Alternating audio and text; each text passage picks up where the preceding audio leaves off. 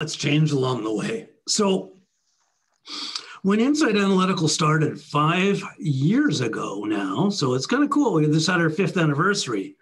We basically really started with one product line. We were working with JP3 measurements. I've been consulting with these guys, helping with them look at their spectrometer and what kind of applications they're going to do. And that was really the raison d'etre, if you like, for Insight. We came around because we were going to launch and bring this new technology to Canada. And by the way, it is cocktail time. And for Jaden, he made the little glass clink on the website. So I actually put ice in my scotch just for you, buddy.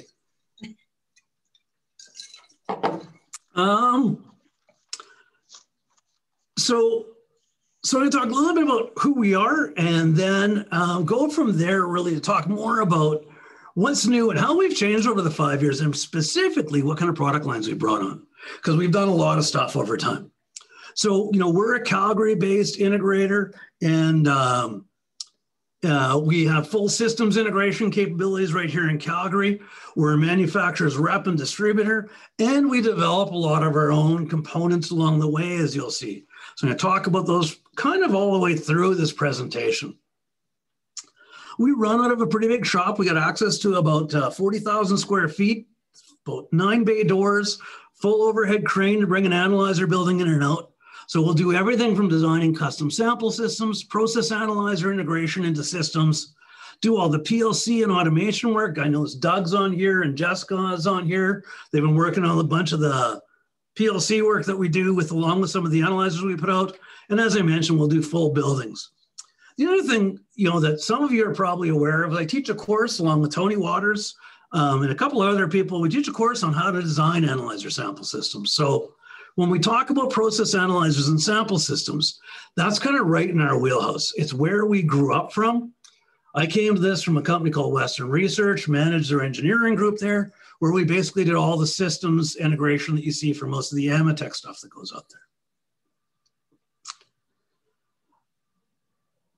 When we'll work on these projects from start to finish. So we'll start at a front-end engineering design for a refinery or petrochemical plant, move that through detailed design and engineering, take that along, do the full fabrication side of it, do commissioning and startups, and of course, everything we do, we pride ourselves on providing exceptional service for all of our products. And so we have a great service team. They are completely committed to what we do and completely committed to making sure our clients are happy with what we do. As I mentioned, one of the first products that came online was the JP3 analyzers from the JP3 Virax. JP3 is a company out of Austin, Texas. Near infrared spectrometer. We primarily use this for hydrocarbon analysis. In Canada, we've largely done liquids. In the US, they've done a number for gases as well. But our big applications up here have been condensate stabilizer optimization. When you come into a gas plant, the first thing you hit after the inlet separator is often a condensate stabilizer. And by optimizing how that runs, vapor pressures and chemical composition, we can improve product yields, and basically the analyzer starts to print money over time. Another application that prints money is crude oil blending. This is an analyzer sitting on a crude oil blending skid down here.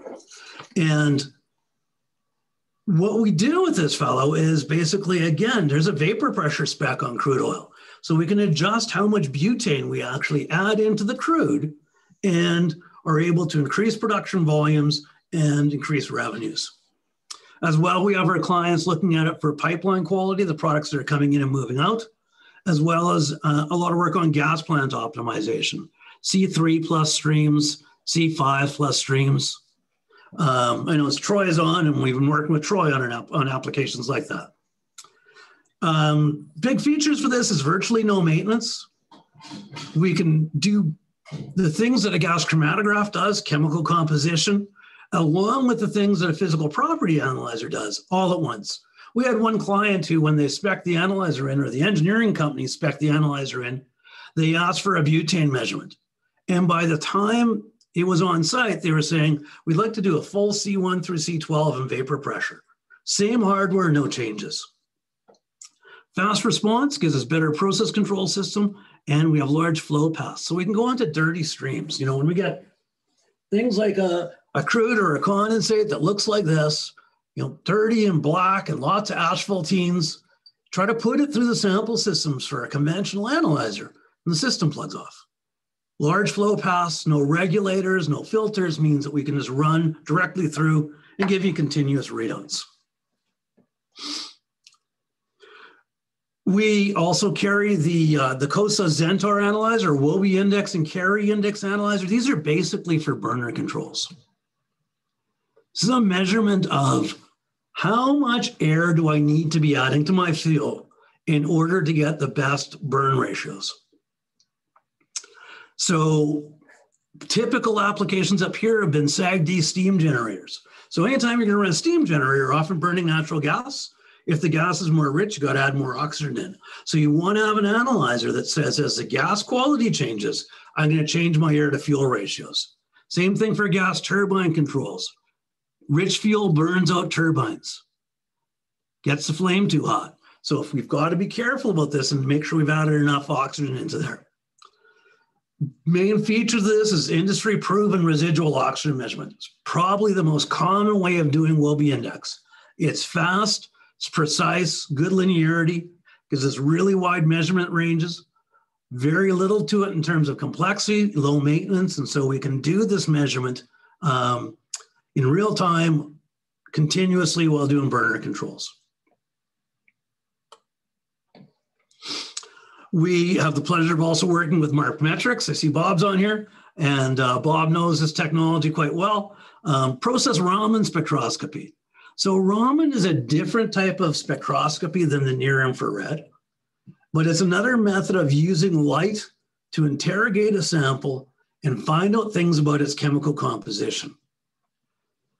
The unique thing about Raman is that it can actually do things like inerts, like nitrogen, oxygen, and hydrogen. It can do all those homonuclear diatoms that near-infrared spectroscopy can't do. So we can do a full natural gas composition along with the oxygen, nitrogen, and hydrogen. And this is becoming important because a lot of pipelines are starting to look at adding hydrogen into their natural gas. Conventional GCs have difficulties with this. They're using helium as a carrier. There's not enough difference between the thermal conductivity of the helium and the hydrogen. So all of a sudden they have to go to dual carrier systems or other ways of doing that measurement. Another good application for this is doing things like amine acid gas, CO2, H2S, H2O, and hydrocarbons. All in one stream. Everything can be measured at line pressures again. It's kind of like one of the unique things with that infrared analyzers. We can do things at line pressures and line temperatures. Small package, easy to place and to locate and find a place for it. Kind of wireless remote operations. Calibrations are really stable. One of the advantages over NIR is that the models are a lot simpler to build on these things. Everything tends to be linear on these things. It's going to show a little spectrum of kind of what happens with a natural gas type sample. So with a Raman analyzer, you get these nice unique peaks. So we have the propane peak sitting over here, ethane peak. Methane is in the middle of a bunch of these other guys. We have oxygen and nitrogen in here. So we can measure all of these components simultaneously based often on unique peaks. Less spectral overlap, simpler modeling.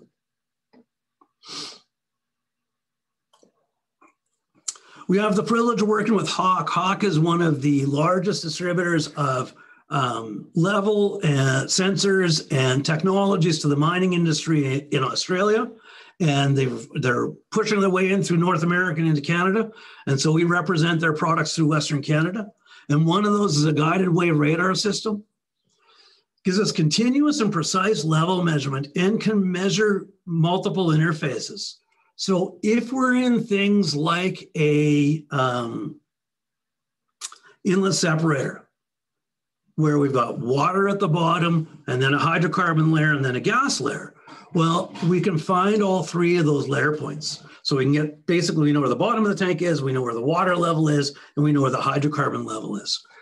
We can do multiple level measurements off of one technology.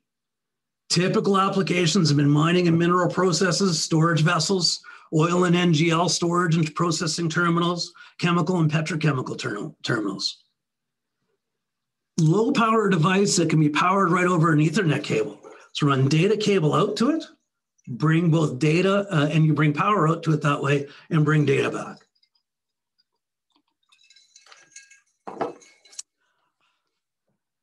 Immune to pressure, temperature, viscosity, foam, changes in dielectric constants, so we can get a very precise level measurement in some of the more difficult applications where other technologies have typically failed or reported false values.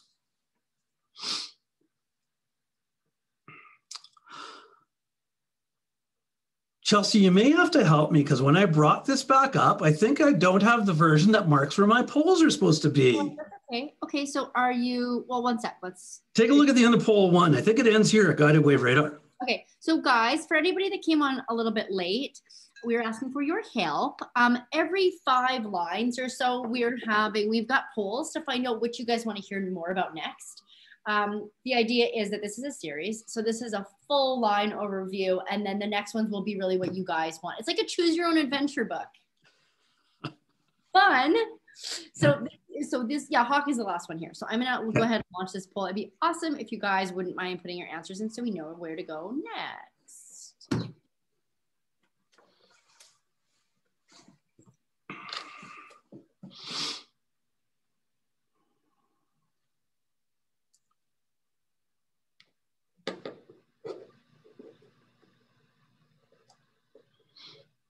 Cool.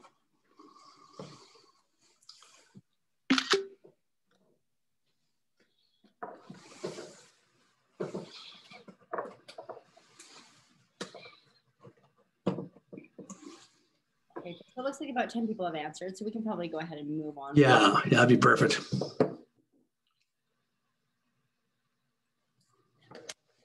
Awesome. Thanks, you guys.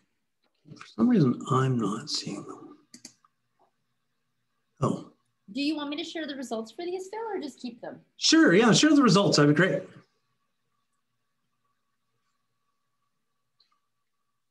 Can you see them? No, because we're logged in on the same account. Oh, sorry. I stole that for you. Yeah. So you just tell us what number 1 was. Okay, so tell me what number 1 was. Yeah, so number 1 with 5 votes is Insight Analytical Systems integration capabilities. Oh, cool. We have 0 for JP3 Virax near infrared spectrometers. Is that correct? Spectrometer? Yeah. Okay.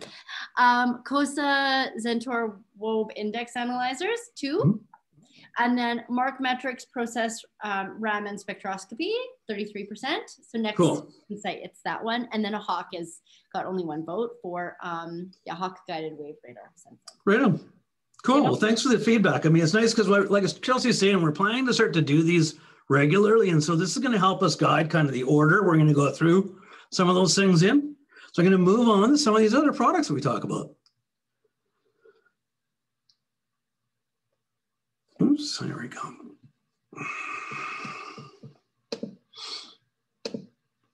So one of the other things that we do at Insight is we build composite samplers primarily for volatile liquids.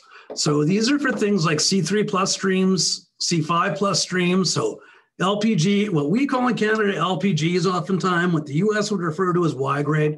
C5 plus streams, condensates or natural gasolines, crude oils. We want to build up those samples in a large accumulator over a period of time. And so we have these large accumulator vessels sitting over here. And what we do is for every certain number of barrels or cubic meters that goes by, we inject a sample into that vessel and fill it up. And then a sample is taken off of that vessel to the lab periodically, sometimes over a period of days, weeks, even a month. And that gives us a composite or an average sample of what has been flowing through that pipeline. You know, again, typical applications, custody transfer onto pipelines, ship loading and offloading. We have a few of these out where they're loading LPG or propane onto ships to send over to Japan. As they load the ship, they fill up the composite sampler, and then that tells them over 3 days it took to fill this ship. This is the average composition of the propane we put on that ship. And then custody transfer in and out of fractionation plants. Big features of this is these are fully customizable. There are other people doing composite samples up here, but you know, in Canada, we have things like CRN numbers, where we have to have certain pressure vessel requirements. And so we built a system we can customize and modify to meet client needs and make sure we still meet all those pressure vessel requirements. We integrate in a lab sampler, so it's easy to pull samples. You kind of see down here, we put in this little color-coded valve assembly down there, and it's all part of trying to make this operator-friendly so that they can easily pull a sample when they want to and fill a cylinder to take to the lab. So we simplify and color code a lot of operations. You know, when you have an object that somebody might not touch for a month, you want to make it easy for them to remember how to work on it. And then American Petroleum Institute 8.2 code sort of describes a lot about how you're going to do composite sampling. So everything we've done on here, we've made sure it's compliant with API 8.2. We have a joint venture agreement with Sulfur Experts. Sulfur Experts is a consulting and service company that does gas plant, sulfur plant, refinery optimization. And we work with them because they're very interested in sampling, and we love doing sampling projects. And so big applications for Sulfur Experts has been sulfur recovery unit testing at gas plants and refineries, amine unit testing, amine stripping for acid and gas injection and things like that, natural gas dehydration optimization, glycol dehyes, Selexol dehyes, and then just general gas plant testing, improving recovery efficiencies and optimizing plants. We're really pleased to work with them. These guys were the original Western research guys, started as testing sulfur plants back in the 60s and 50s. And so Sulfur Experts grew out of them. We're proud to be their partners. They have very sophisticated lab methods that they can bring out to the field to do field analysis. They'll do full engineering, design, and optimization. They actually wrote a salt package called SaltSim to simulate sulfur plants. And they give training courses all over the world on sulfur recovery, amine unit optimization, and dehydration. We're working to help bring another brand new technology to bear, which is from a company called Perceptive Sensors. These guys grew out of some department of, or some military contracts in the US, where they wanted a technology that would allow them to look inside of a barrel or look inside of a bomb or look inside of a shell and say, is there a chemical warfare agents inside there, and what is it? And so these guys use a technique called acoustic fingerprinting, which allows us to look through the walls of a pipe or a tank and identify fluids inside of it. So common applications for this has been transmix and pipelines. We try to show that here. You know, if we're flowing, say, jet fuel down the pipeline on this side, and then we want to start flowing some gasoline. I can't write in red over top of that red, I suppose. Eh? If we start bringing in some gasoline over here, well, there's a period between the two where no product is on spec. And we refer to that as the transmix. And that has to be put to storage and reprocessed. A lot of guys do that just on the basis of time. They go, well, we switched fuels 30 minutes ago and we figured the transmix takes about 30 minutes, so we're probably okay. Now we can put a device that we strap onto the outside of the tank or through the pipe, measure right through the pipe walls, the speed of sound, and some other acoustic properties of the material. And from that, interpret what materials are inside there. Another thing that's come out has been API 2350. And this refers to how much we can fill a storage tank. Basically, when you were filling storage tanks, you would have to have a high-level sensor, and you are allowed to fill to that high-level sensor. The amount of space you had to leave at the top was determined by the size of the pump that was feeding the tank and how long it could take you to detect an off or an improper fill, if you like, and how long it was going to take you to shut in. And so they often left 10% at the top of the tank. API 2350 has said, you can fill the tanks fuller if you add an additional level sensor that's not on the same network and not on the same technology. So the difficulty with that is we often put level sensors through the tank wall.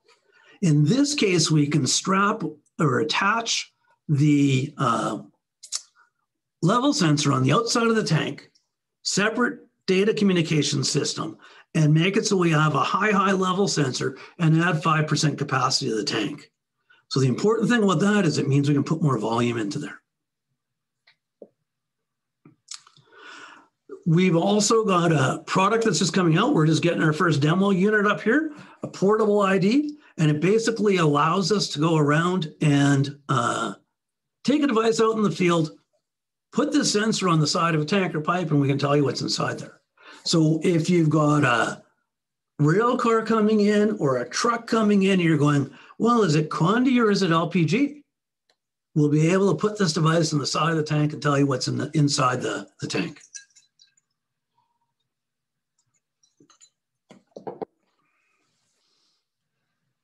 We also work with Amatec and Universal Analyzers on their Model 1221 distillation probe.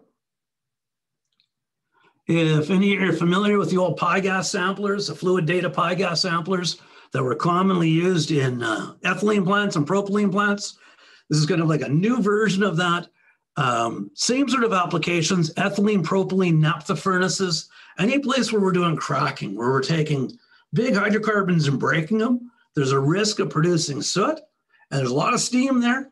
And these types of samplers are ideal for these dirty streams where there's a lot of particulate, a lot of steam, and we can use it to clean a sample up, return all the things that we purged out of it back to process, and make a measurement of a much more pristine system. Big things about this one is it has a superior distillation tray design. It's really good at doing that separation and better temperature control. Really easy to maintain. This one piece pulls out all the distillation trays, so you can clean it and put it back together easily.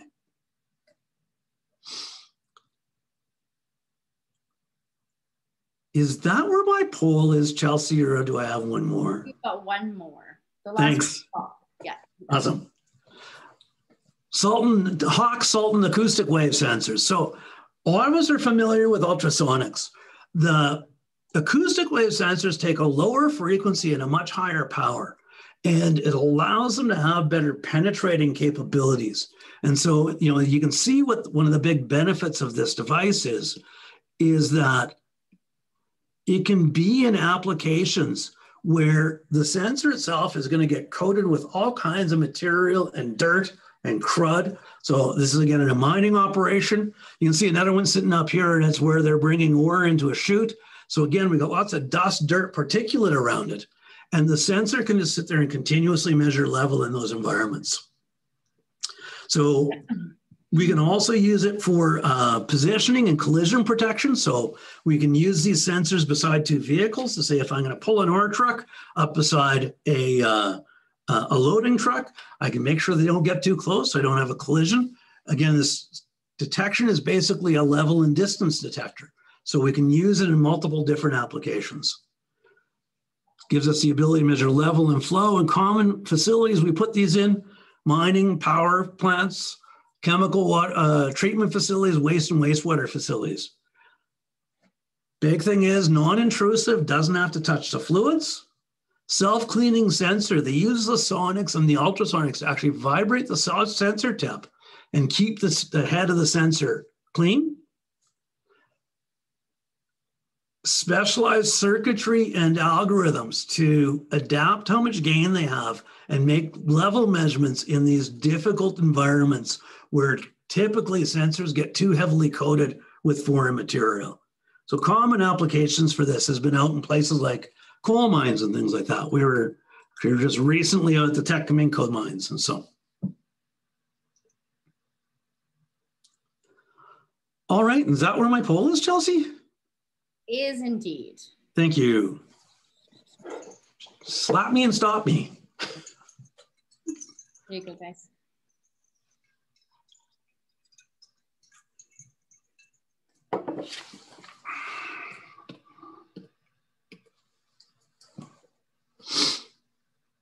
And so just as you guys are looking at that, you can probably see like kind of where the interesting thing for me has been, and for Insight has been to watch us adapt from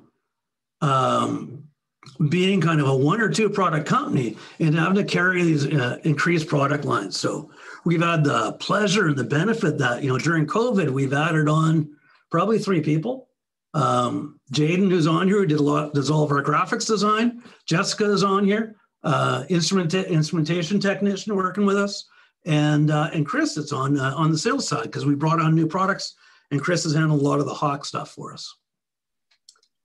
Okay, so we've got everybody answered now. Awesome. Go for it and share the results and then guide you through it because you're blind. Yeah. Yeah.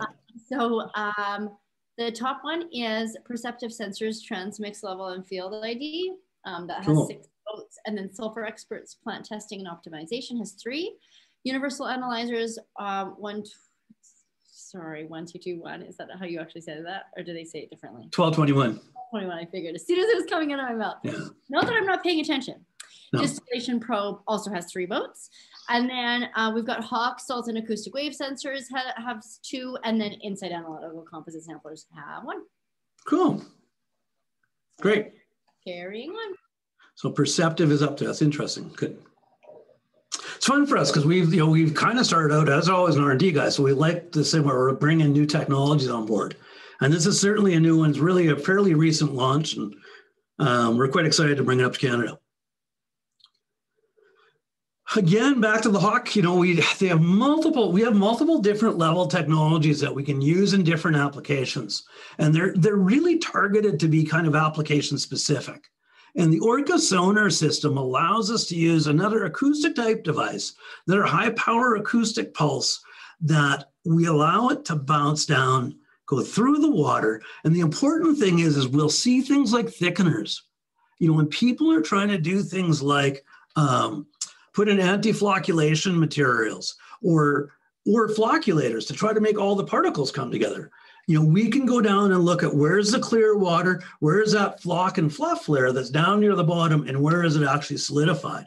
So we can control wastewater clarifiers and thickeners. We can use this for chemical dosing systems and apply cost savings there by controlling dose rates. And the big thing again is about these transducers is the ability to do some self-cleaning of themselves and microprocessor-based algorithms to really pick up that dual density interface, where the clear fluid is, where the non-clear fluid is, and separate those two as 2 separate measurements. So we kind of show that here. Maybe I'll zoom on this guy, I think. So, when we've got the sensor in there, we can have, this clear zone of fluids. I can't draw once it's expanded. So it has this clear zone, which is, where's basically water. And then we end up with a zone that we often refer to as a settling zone. And it's going to be where the particulate that was in the water is almost settled out, but it hasn't quite compacted yet into mud at the bottom. And so we get this thicker viscous layer. Sometimes refer to it as a hindered zone. And we can use this technology to determine how thick that layer is. And we can use that to then adjust the amount of clarifying agents or flocculating agents that we're adding to the pool to try to make it clear up faster.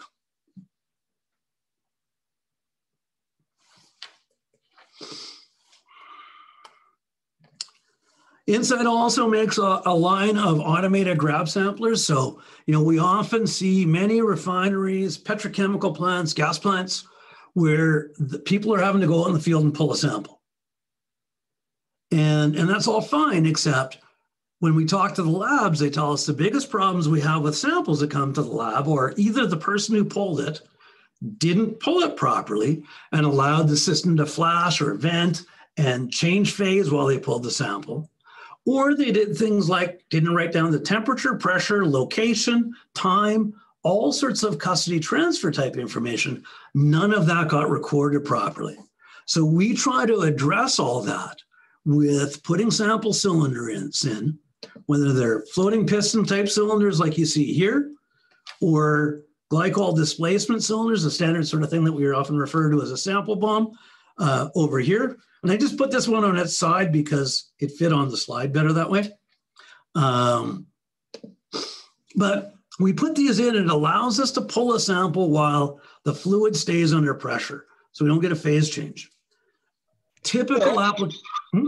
I was just wondering, that one on the right, is that the Simonette system? It is, yeah. For Troy's benefit anyways. Yeah. So yeah, for Troy's benefit, this one over here is Simonette. And of course, the other one up there is, I think, KET. Or is KET 4 streams? Yeah, or 4-cylinder. That one, or it could be CDH. Yeah, it's either K. So Simonette and CDH. So, yeah, and so they've allowed us. What they do is they allow us to be able to pull a sample at any time, under any conditions, without operator intervention, except for somebody to trigger it. And it can, in fact, be an analyzer that triggers it. So any inferential analyzer, a near IR, an NMR analyzer, a Raman analyzer can say, this stuff doesn't look right. It doesn't look like what's in my model. Sends a pulse out, tells the PLC, fill up a sample. So we automate that sample pull, and it's done whenever it needs to get done. Done the same way every time because it's under PLC control, and we get all that chain of custody information because the PLC is recording all the data as it pulls the sample. Ends up being safer for operators because if I've got a volatile sample or one that has toxics in it or combustibles, I don't have to worry as much about an operator doing it incorrectly and having a leak while he's pulling the sample. Places we've commonly put this has been in with analyzers, train and truck loading operations, loading and offloading. People often want to take a sample when they offload a truck or offload a rail car. This way they can automate that whole process. We can put this in a refinery and do process monitoring of vessels, or we can put it as part of a custody transfer system and pull samples at any time during pipeline monitoring.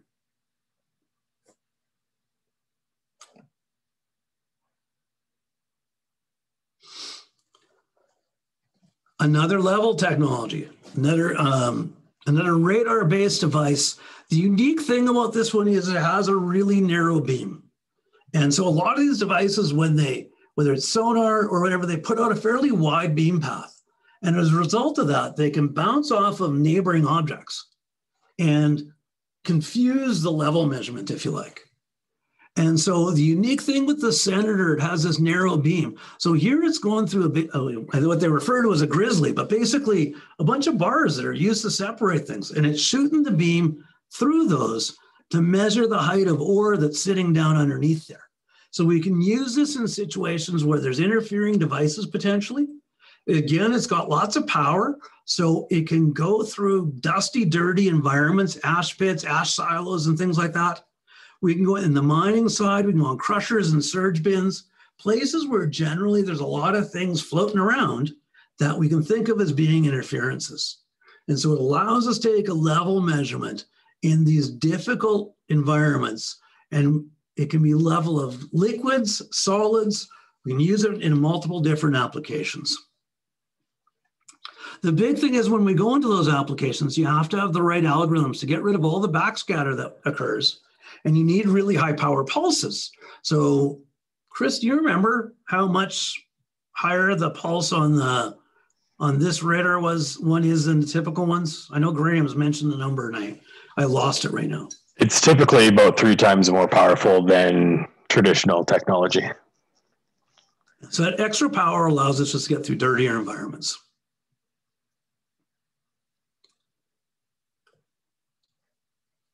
We work with Atom Instruments. This is basically a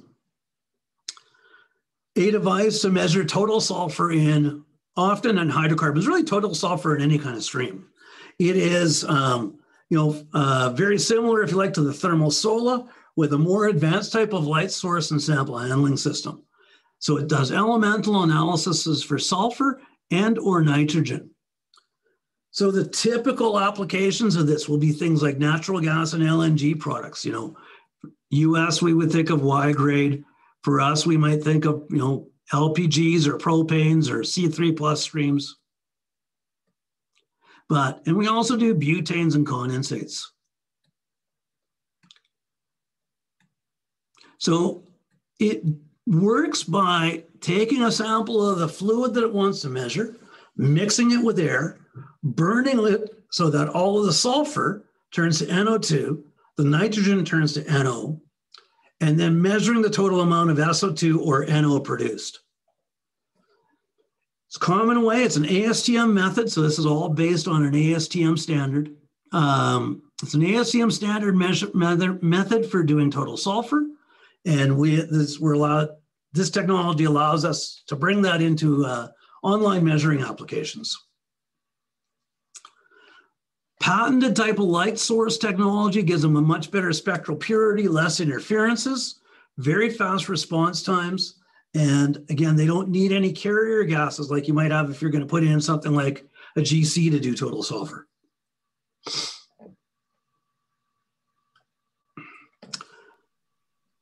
Spectrosensors, very well known for tunable diode laser spectroscopy. So they have a proprietary TDLAS. Typical applications are things like moisture, CO2 and H2S and LNG and natural gases, H2S and flare and fuel gas. It could be H2S and CO2 probably in coal gasification and coal liquefaction. Ammonia measurements for ethylene purity at ethylene plants. So guys like, and same in propylene. So guys like Heartland, IPL's new polypropylene plant, maybe looking at things like ammonia measurements throughout there. Anytime you're making hydrogen, there's a possibility of making ammonia that you don't want. And so one of the common places analyzers this get used in applications like that. Very fast response times, low maintenance, no contact, no moving parts. So we can put a very reliable measurement in place. There's a poll for this one. I thought that was a spot. Thank you. Can I go for it now or do you? Yeah, go for it. Cool.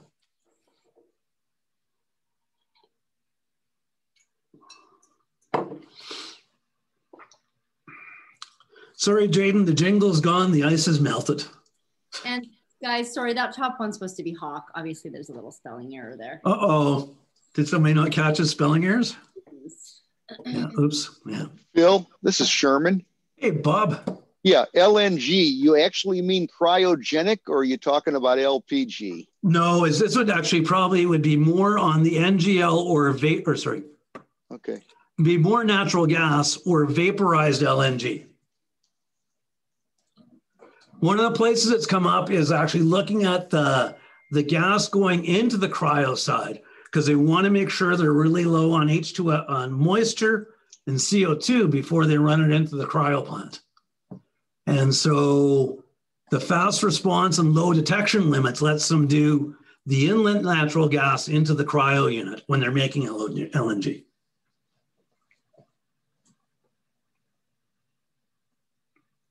Okay, we've got 13 answered. If anybody else wants awesome. To in real quick, go for it. Otherwise, I'll just end this guy.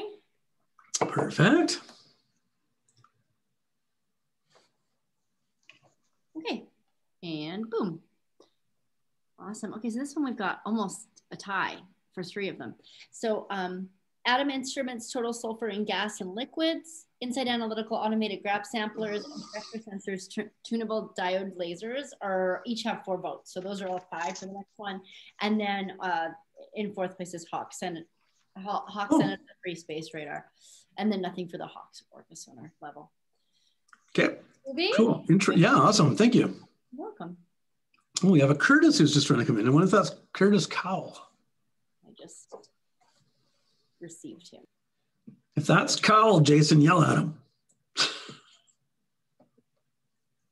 I'm working on it. Got my scotch into me so I can yell at him now. Awesome, bro. Okay. So a couple more rounds. Like as you can see, this is what I was talking about. We brought on a lot of product lines and a lot of new things. And so on the COSA side also, there's the Xentar side of their product line. And the Xentar side is aluminum oxide moisture sensors. And these aluminum oxide sensors have been around for a while. People often think of them as a panometric side. Again, there's been improvement made in the sintering process and how they put these sensors together. But similar sorts of applications, this is for natural gas and hydrocarbon processing. The neat thing about these is you can do moisture in gases and liquids. So if you're looking at things like trace moisture in LPGs and things like that, you can use a sensor like this to do low-level moisture measurements in liquefied products. Common applications, again, is often in the gas processing side, but also in trying to protect catalysts. Again, some of the catalysts that we use are really sensitive to moisture, and if moisture gets on the catalyst, it destroys it. And so it's important that we do a moisture measurement of the fluids that are going into that catalyst bed to ensure that we don't get it wet and damage the catalyst. Heat treating and steel industry, so we see a lot of these on the steel and metallurgical side, and then in industrial gases. These can be quite inexpensive sensors, so another common place for these is in things like instrument air sensors and glove boxes and things like that.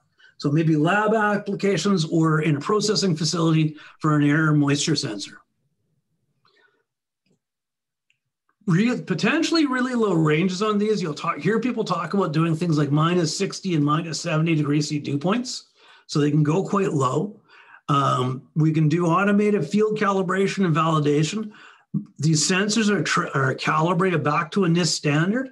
So again, we can get a high degree of reliability in these at a reasonable price, provided we have certain requirements on the stream composition that the aluminum oxide has to be compatible with.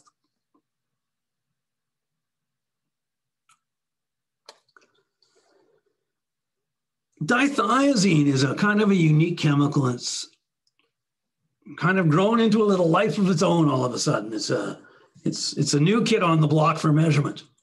So the oil and gas industry often uses a chemical called triazine, and it's there to scrub H2S.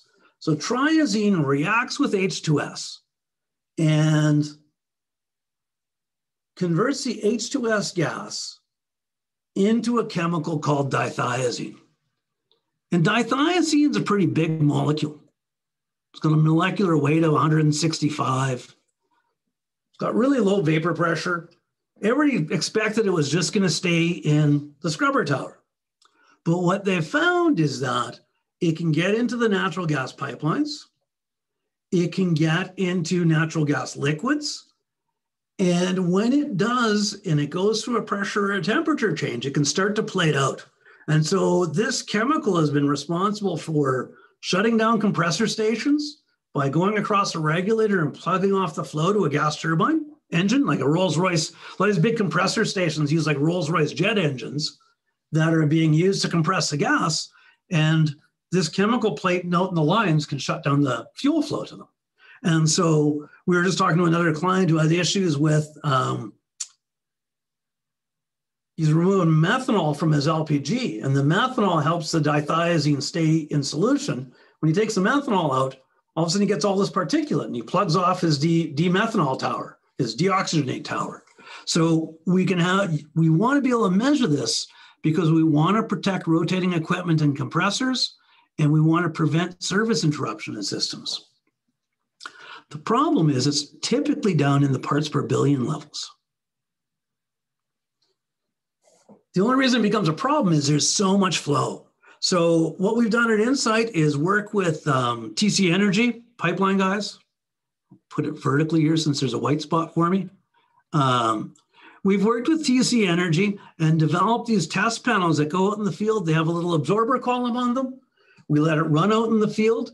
The dithiazine absorbs on this absorber column. It gets sent back into the lab, and we are able to do a lab analysis and determine how much dithiazine was in the pipeline. So we've got efficient systems for measuring these things at the parts per billion system. We've got about 30 of these out there now. They're easily field deployable. You have very good measurements at low levels. I mean, our typical ranges have been kind of like from 0.1 to 15 parts per billion. And this is kind of consider when we're getting up into we have a real problem here. The other thing we've done is we've developed these unique little test kits. It's an awful analogy, but if you watch the TV shows, those cop shows where they want to test to see if something's cocaine, and they put a bit of powder in a vial and they shake it up, and if it changes color, they know it's cocaine. Well, same thing. We have this crystal clear blue solution, and you put in a little bit of the powder that's on a filter or on a regulator stem or been scraped out of your pipeline, and add it into the solution and shake it up. And the more dithiazine that's there, the more color change you're going to get. And it's remarkably sensitive. If you look down here, this nice clear blue one is no dithiazine. Next to it was 0.48 of a microgram. So this is not quite the head of a pin. This is smaller than a flea. Tiny little particle of dithiazine, and we start to see the color change right away. And you see we get more and more color change the more dithiazine there is in the sample. So we can use this on liquid phase samples, on solid phase samples. We've done this with crude oils and condensates. It allows us to determine if the chemical that's being used to scrub H2S is carrying over into our pipelines.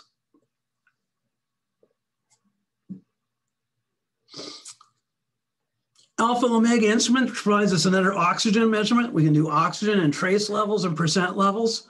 These are often lab and industrial type applications. Things like bioreactors and fermentation vessels, waste gas monitoring off of plants, welding boxes. So if you've got if you're trying to do a welding operation under a purged environment where you want a nitrogen purge around everything, you can be looking for the ppm levels of oxygen in there. Glove boxes in labs. Convenient little sensor, EChem type sensor that works very well for these kinds of applications.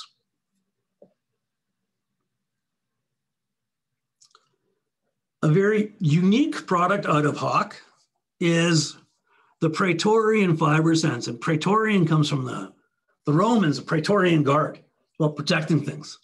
And so Praetorian is a fiber optic cable that we can run along the length of a conveyor system or run it along the length of a pipeline, tens of kilometers, and measure along the entire length of the fiber at about half-meter intervals. So, tens of kilometers of measurement every half meter. No printy well.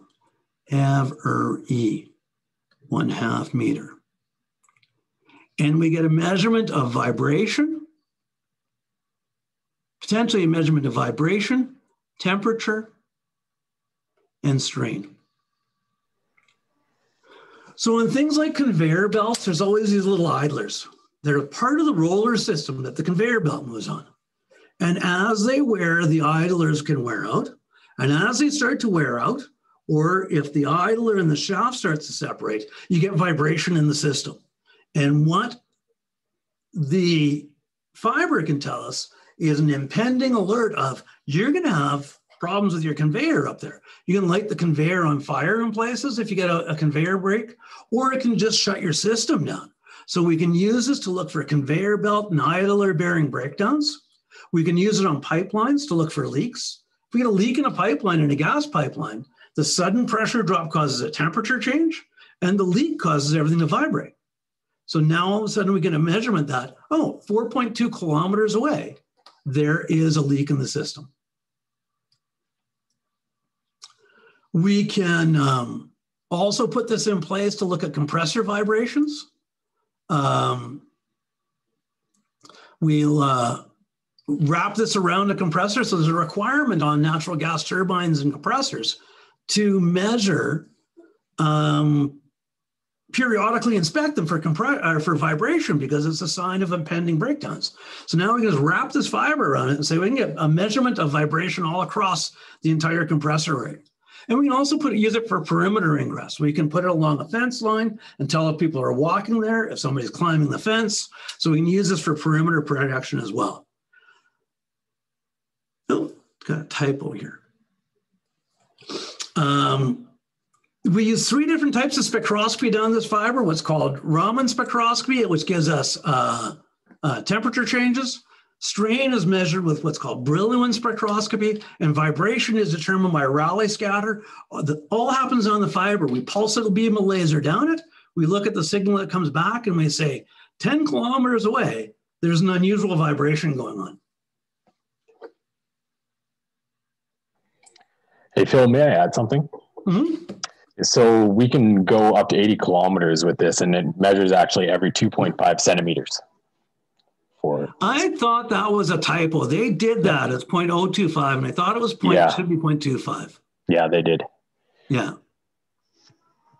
I'm not sure, but I got to check with those guys on that. I was pretty sure that was I saw that on one of the presentations, but someplace else it says it's measure every quarter with a half resolution or something like that. So, but yeah, 80 kilometers, you know, so it's all, you can do a long pipeline run and get measurements all the way along the length of it.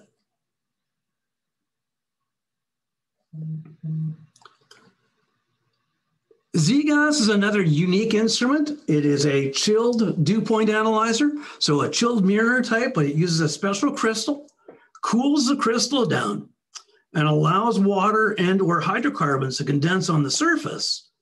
And then it uses a spectroscopic technique to determine is what's condensing on the surface, is it water or is it hydrocarbons? And so this allows us to do simultaneous water and hydrocarbon dew point measurement in natural gas. So typical applications for this are natural gas pipelines, and boiler and turbine protection. Again, turbines don't like to get drops of liquid hydrocarbons showing up in them. So we want to have a good understanding where the dew point is. Does all the measurements at line temperatures and line pressures. It's basically the National Bureau of Mines standard method for determining what a real dew point is. It's not based on any kind of models or extrapolations. It is a direct measurement of both water and hydrocarbon dew point.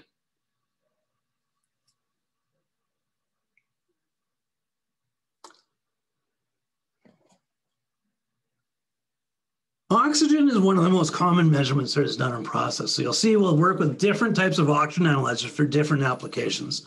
And another one is the Barban analytical product, an optical luminescence. It's actually what's called a quench fluorescence analyzer. And the beauty of it is it's very specific to oxygen, and it can deal with all kinds of interferences. We've used this in streams with up to 55% H2S in them.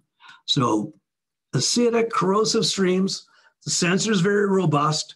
We can measure trace levels, typically down to about 1 ppm in the gas and down to about 1 part per billion in the liquids. And so we can use the same technology for gas phase analysis or liquid phase analysis. Common applications have been things like flare gases, fuel gases, hydrocarbon streams, nitrogen blanketing gases over top of hydrocarbon-containing vessels. We're just looking at doing an application for methane blanketing over top of bitumen. We can also use it for oxygen detection in liquids. We've actually even done oxygen in oil, methanol, ethanol, water. Very common for dissolved oxygen in water streams. Fast response, poison resisted, very low level detection limits, very reliable, robust, very few moving parts. And so at the top, you see a picture of the analyzer at the bottom, a little sample system that was done for a flare system where we had to scrub out some potential contaminants and protect that sensor. So again, you know what, Insight will do we'll provide the analyzers, of course, but we'll put a sample system around it as needed as well. Is this my poll here, Chelsea? It's actually went back. I'm sorry. Is it? Okay. All right. A little background, just felt your background turned off. Yeah. There we go. Cool.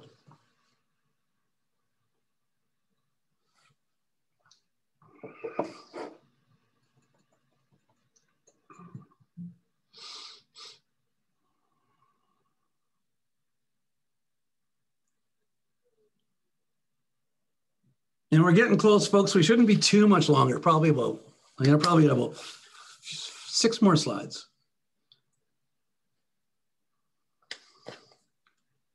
Okay, we're at 13 out of 15 people have answered. So if anybody else wants to pop in, guys. Thank you very much. All right, so I'm gonna end it here then. We're 14 out of 15 people. Okay, all right, and sharing the results. We have, so Z-gas, water, and hydrocarbon dew point analyzers. We've got 7 votes for that one. And then following that, Insight Analytical Dithiazine testing at 3 votes, and then 2 for alpha omega oxygen analyzers, another 2 for COSA Zentor aluminum oxide moisture sensors, and then nothing for the Praetorian fiber optic conveyor. Well, wait a second. it's important that you know the Praetorians only guarded the emperor. So maybe that changes some votes here, right? And he actually picked the emperor too. I thought I was going to get in trouble. Don't scream at me like that. Oh my God. I'm like, I know I'm mispronouncing everything. I'm sorry, Doug. Yeah. I'm taking my vote. Did everybody Change want your vote. Yeah. Yeah. on Doug's? It's important to guard the emperor. That's Nathan's job. There you go. All right, go for it. Cool. All right, so we talked a bit about Barbon. So it's a very unique little auction analyzer, beautiful package, great user interface. Been really happy working with these guys. We just recently brought on the Extrel line. Again, very proud to bring on this line. I was back when I had lots of color in my hair and I was in university. I started kind of cut my teeth doing mass spectroscopy. And so these guys are, I think they started as early back as probably, I think it might have been as not the 1600s, 1964 or something like that. Extrel might have been working on one of their first mass spec products. Probably the big name in process mass spectrometry. Quadrupole mass specs, very high resolution, very great detection limits. On some applications, they talk about going as low as parts per trillion detection limits. Typical applications have been, I mean, it's hard to even put typical applications fees. Cool story is a friend of mine who's an instrument guy here, phones me and says, he says, you know, my wife's son is working at the Olympic Training Center. He says, they're having problems with a mass spectrometer. And he knew I'd worked on them before, on mass specs before, and he says, could you come out and take a look at it? So here's a device that I've seen in ammonia plants. I've seen it in refineries. And I go into this medical training facility where they're training Olympic athletes, and they're using it to see how well their lungs are basically processing air, absorbing oxygen, releasing CO2, transfer rate across materials, and it's an Extrel process mass spec. So it's hard to talk about typical applications because they are everywhere from the healthcare industry right through agriculture, fertilizer production, oil and gas plants. So a very diverse technology can be used in a lot of applications. They're really fast analysis time, you know, typically less than 1 second. And so you'll see these with 16 and 32 port valves. And they'll do 16 sample points and just switch between sample points and do very fast analysis of an entire processing facility. So a beautiful product close to my roots, really happy to bring these guys on board.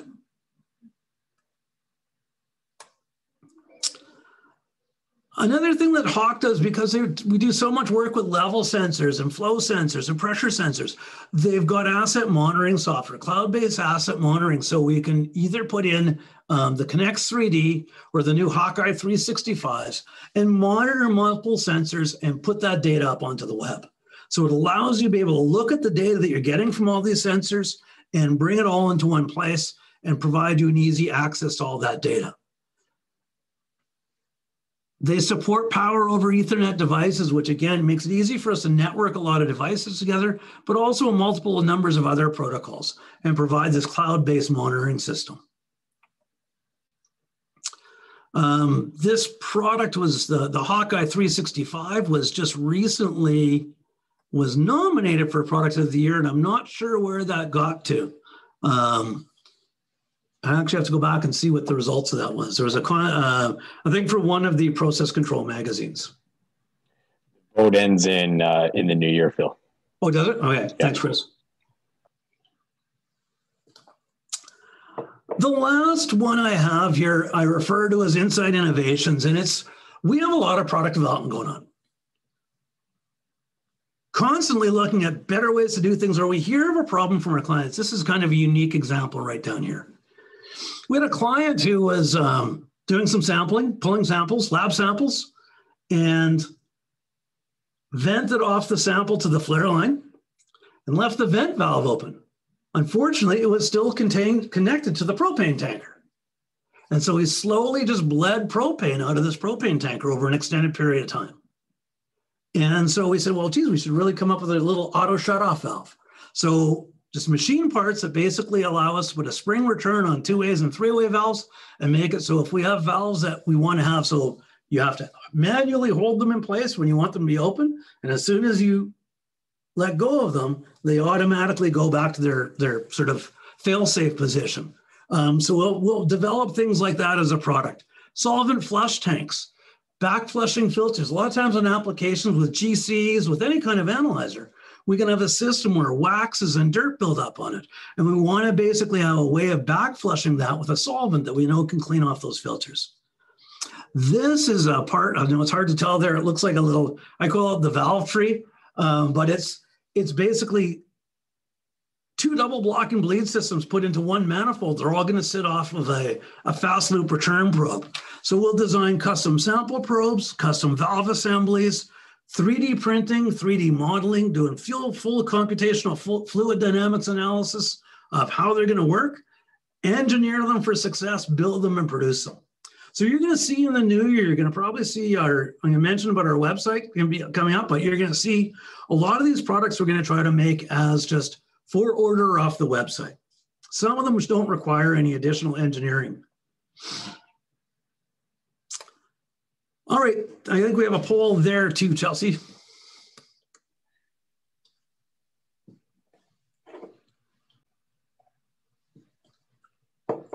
Sorry, there we go. All right. Yeah, there we go.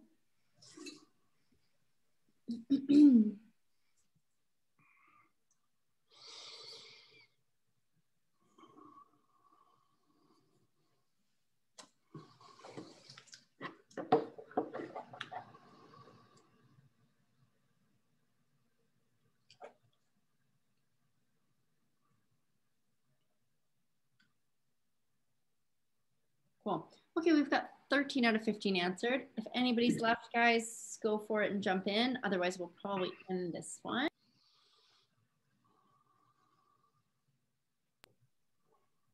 Cool. All right, groovy. Okay, so we've got Insight Innovations Custom Products is at the top with 6. And then, woo! Extra quadrupole mass spectrometers for 4, and then Barbon oxygen analyzers for 3, and then 0 for hot cloud-based asset monitoring. Oh, okay. All right. So I got this little slide. It's just going to animate it. It just goes through. It's got a typo on it. Capabilities. Just sort of shows a bunch of the systems that we put together in different applications. I think I just want to talk about here is, although we talk about particular products, what we really like to look at is integrated solutions, systems we can build to solve a problem for people in the field. And we'll build this from as small as a little regulator panel for gas processing application to complete analyzer buildings or metering skids. And we're happy to deal with whatever application you have and look for a system that we can put in to meet all your requirements. And again, this is one of my favorite shots. I always give Dougie credit for this one when I see it because, you know, we've got 2 of our composite samplers sitting over here, solvent flush tank, PLC controlling automated samplers, infrared analyzer, and it's sort of all of our stuff in this building that is just a system that we're really proud to say we have out there in the field doing measurement for our clients. Chelsea mentioned that there was a bit of a surprise to all of this too. A little bit of, we wanted to get this this webinar done in before Christmas. And part of the reason is that although we like to develop lots of new products, we also decided we should do our own beer. And so we have announced that we will be putting out these insightful beers. And we would love to get all of you people who have attended to be able to ship you a 4-pack of these. So if you will contact one of my sales guys, Chelsea, myself. The guys are going to follow up with you guys too. And this obviously there's some people that couldn't make it. So they're going to get the recording and the boys will follow up with them. So Scotty or Chris will be in touch to get your guys' addresses and also coordinate when the best time is for them to actually be. Hold on, let me phone a friend. Chris. Yeah. Could have started with that, Phil. We'd have thousands of people on this. Yeah, I know. Everybody was. I'm going to register 14 times for this webinar. So the gentleman will be in touch with you guys for all